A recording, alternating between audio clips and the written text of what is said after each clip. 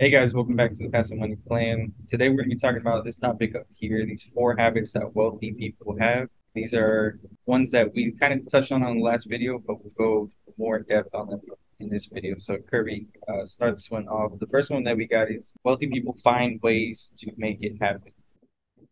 Yeah, and they find ways to make it happen. And it's not just once they become wealthy, they find ways to make it happen. It's a mindset.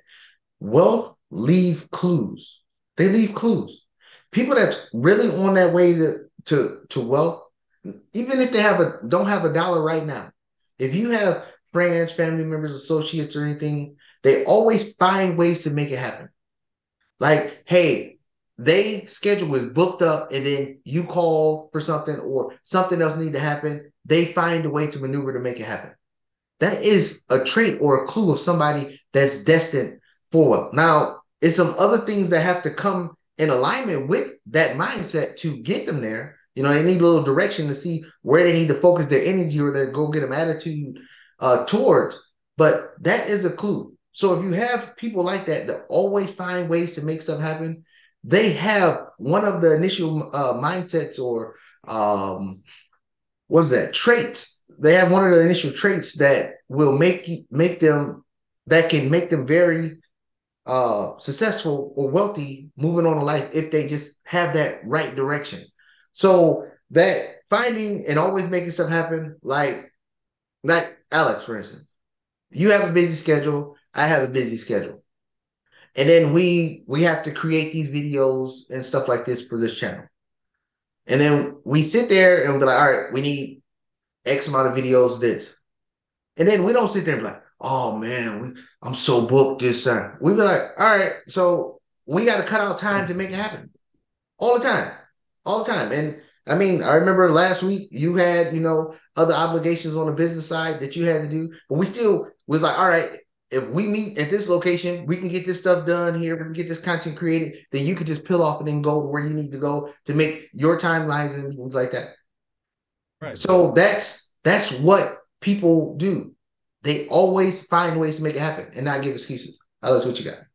Yeah, I mean, like the one I remember too is like I remember we recorded one video. I was using my phone because I was out. Like it was like you always have to find a way to make it happen. What I like about this is when you develop that mentality and a habit of thinking that way, it's not just in business or work or anything, it's in life. Like anything can happen, anything can come up. I mean, you could be at a theme park with your family, something comes up, whatever, and you find a way to actually solve the problem. It's like your brain is starting, it starts to adapt to that kind of way of thinking, and you'll see that you can actually lead people with that mentality.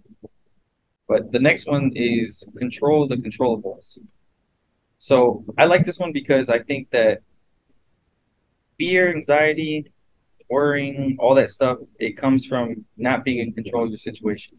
When you can learn Mhm. how to control your situations, you won't be afraid of anything really. So this one's really important, learning how to control your situations and prepare yourself for all situations to be in control. I'll make this one to the one, in the class that we have about, selling options. It's controlled and controllable. You, me, the people that's viewing this video, we don't have enough capital to control the direction the stock is going to go. But what we can control as investors, we can control making money and cash flow off of cash secure puts. We can control collecting that dividend by just holding the stock. We can control putting on cover calls, making income on the cover call side. You can control what you can control. The things that can happen, acts of God, all the regulatory reform, everything that happens in the market, they're going to happen. You can't control those. But I'm not worried about the things that I can't control. I'm worried about the things that I can control, like having a rental property. You can control if the maintenance is done on the property, if the property is habitable. Now, some things that you can't control and it's just unforeseen, you can do the background checks, you can do the income checks, but if a tenant, like people always say, but what if the tenant lose their job and they can't pay the rent? That's something I can't control. But what I can control is to make sure that my property is presentable for if this tenant can't pay the rent once they move out, that it's ready for the next tenant. I'm not worried about the things that I can't control. If I can't control them, okay, that's between whatever happens and the powers to be that make that happen. But if you focus on the things that you can control and make sure they are efficient and productive to you, the uncontrollable things won't affect you as much. And like I said, the stock market, you can't control if, the stock market, go into a bear market and have a 20, 30, 40% crash. But what you can control is saying, hey, okay, the market's down here. This is giving me an opportunity. I'm taking all my money and putting it in the market because, like Warren Buffett said, buy when there's blood in the streets. You can't control when the market's going to go back up. But if you keep plugging money away when you get in a very attractive price in the stock market over the long term, and the stock market has a 100% recovery rate, that you will make money. But if you don't put no money down in there when the times are hard, then you don't get the reward when it goes back up. So control the things that you can control. Right. And the third one is buying time. So we touched on this one a little bit, but this is a big one. You always have to find time. Always. I mean, it doesn't matter what, if it's important enough to you, you will find the time, I believe.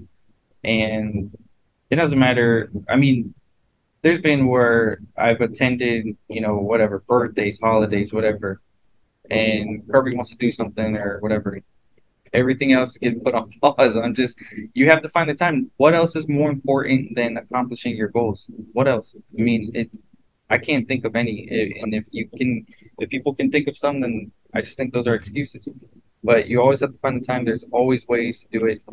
Like we mentioned, if us doing these YouTube videos, recording from, a non-normal location, remotely or something like that, just or going to look at rental properties. I mean, especially us, we live in Florida. We're going up to Georgia.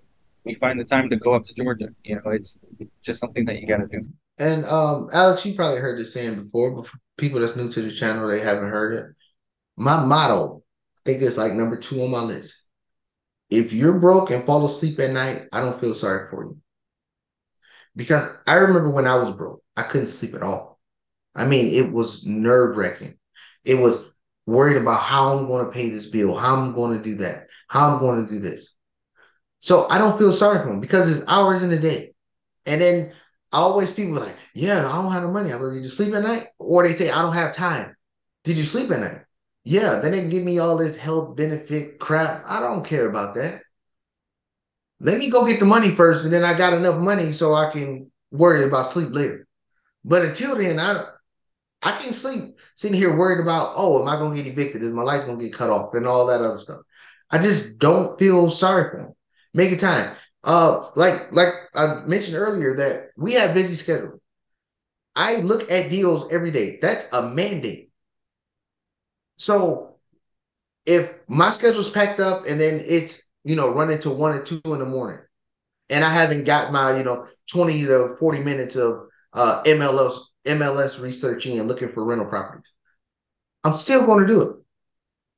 And I mean, now I have programs set up when as soon as I go lay down in bed, I look at the MLS, and then I'll sleep for a couple hours, 3 or 4 hours. Then I'll wake up and I'll check to see what's going on in China on their stock market. Then I'll check to see what the future's looking like in the U.S. stock market. That's 4 hours later, and then I'll go back to sleep, and then I'll wake up early and get back on the grind. But I'm always going to find time to do it. I'm not going to sit here and be like, oh well, I gotta have 3 square meals a day, sit around the breakfast table and sing kumbaya, get 8 hours of sleep. Damn that. When you broke, damn that. Now, once you get some money in your pocket and that's what you decide to do, God bless you. I'm not where I want to be, so I'm going to keep pretending that I'm broke every day. Because that person who was broke and then wanted to get out of that situation got me to here. So I'm going to keep acting like I'm in that situation to get me to the next level. But I'm not sitting here just saying, oh, I don't have time to do it, so I'm just going to take the day off. Ain't no days off. Ain't no days off. Sleep when you dead. I don't care. But Alex, go ahead. Yeah, that one makes me laugh because I see people that will talk about, like, say, Gary Vee and Jeff Bezos are like, oh, but they always talk about getting enough sleep. like yeah, they're worth hundreds of millions and billions of dollars. They can sleep, but ask them how they started. Totally. Look at Elon Musk sleeping taking turns sleeping on a couch in his office with his brother so they can build PayPal. Like there's sacrifices that you have to make. And the thing is, that's what kills me because I know we're pushing a little further. That's what kills me about the people that already made it. Then they want to start talking about all this health and all this BS. You wasn't doing it when you was on the grind trying to get there. No, exactly. You brought up Elon Musk, Gary Vee. When Gary Vee was making a wine library, he wasn't sleeping 8, 10 hours a night and then coming up waking line doing the wine library 16, 18, 20 hours a day. Jeff Bezos, when he was creating Amazon in his garage, he wasn't sleeping 10, 12 hours a night. Hell, he ain't even had no job. The only thing he was focused on is the journey.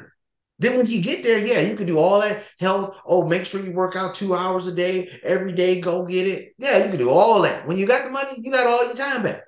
You got time to do whatever the hell you want to. But until you get there, I ain't trying to hear none of that. Not a damn thing. But number four, right quick, Alex, so we can get out of here, Yeah. is they have a victor mentality. Yes. Yeah, that one I like. Victor mentality in comparison with victim mentality. This mentality, you're always looking to win. You're always looking to achieve more and strive.